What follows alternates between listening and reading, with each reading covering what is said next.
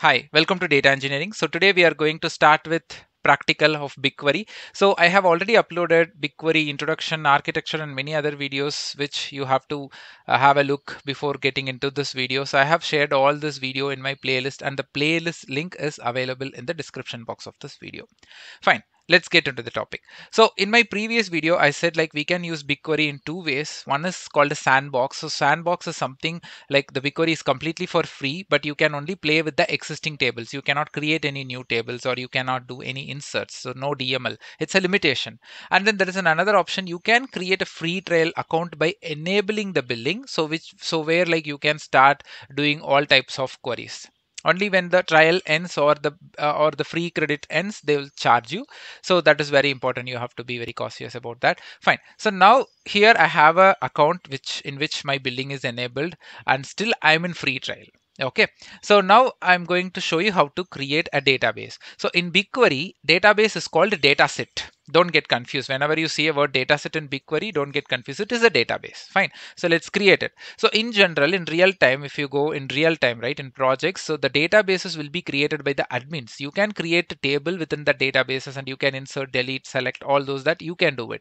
But not only BigQuery, I'm talking about any databases and query engine you go, the databases will be created by the admins. Okay, so now I am just showing you in the console. This is called a console view. Okay, we can even interact through command line as well, but now I'll show you how to do this in a console view.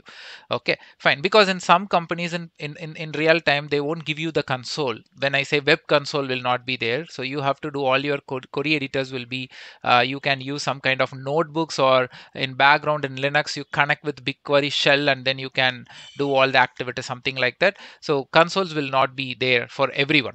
Okay, so now you can see in the left hand side you have this project. So within this project, whatever you see is a data set which is called databases. Now you click these three dots in your project and there is an option called the create dataset. So where you can create a dataset. So now I'm going to create a dataset as account and then I choose multi-region. So don't go for region specific. So it's like even there is a use cases for choosing region specific, but let's go with multi-region so that any services created in any region, any multi-region can able to connect with this BigQuery. For example, there is Google storage. You have a bucket which you need to connect with BigQuery that is created in multi-region, and this is also created in multi-region. Yeah, they can able to connect each other. So that is the point here. So if it is a region specific, you created an Asia Pacific region and you are trying to create connect to a service in a different region, there will be some clash will happen. So this is completely for our own learning purpose. So let's go with multi-region also. Even in real time for many services, they go for multi-regions. They have specific use cases and restrictions based on the internal architecture, what they are giving up. So, okay, let's go with multi-region. So I'm just creating a data set. Okay, you can see in the left hand side I got my data set. So when you toggle it, you can able to see the tables, but now the data set is empty. So let's create a table. So what you can do, just click this three dots and there is an option called the create table. So here it's, if you see the source, so source, when you just click this drop down list, you have the option of empty table, or you have data in Google Cloud Storage for which you are creating a table for it, and similarly the rest of the thing. So the beauty of BigQuery is, imagine you have an Excel sheet in Google Drive and you don't want to move that Excel sheet data to your BigQuery. Is not required. Let the data be there in the Google Drive itself, but you can create a table from BigQuery on top of the data which is there in the Google Drive. So that is the beauty of BigQuery here. So and the same thing for the rest of the sources as well. But now we can go for empty table. I have just explained about this in my introduction video. You can have a look about the source methodology. Now you can give a table name. So in the table name, I'm going to give account underscore txn, and then I'm going to create schemas, which is column names. You need a column name, so I'll give id, and the data type is going to be the integer, and then I'll create a name and then string. So that's all. So if you drop down, you have the option called partitioning and clustering, which is one of the important properties for a table. And partition and cluster is a very big topic. So this plays a major role in performance optimization. So let's have this discussion in a separate video. So now I'm not going to touch this partition or clustering concept. So let's just create the table.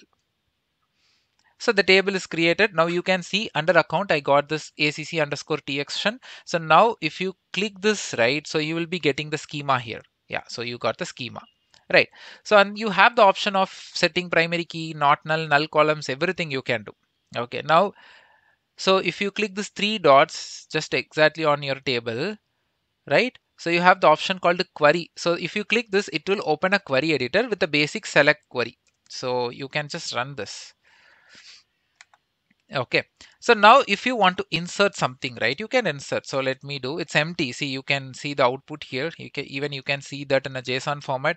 You can see the execution details like the query plan, query execution time it has taken, and that the same information is available in the graph format also, and you can get the job information. So all these things we will be seeing repeatedly in upcoming videos of the BigQuery thing.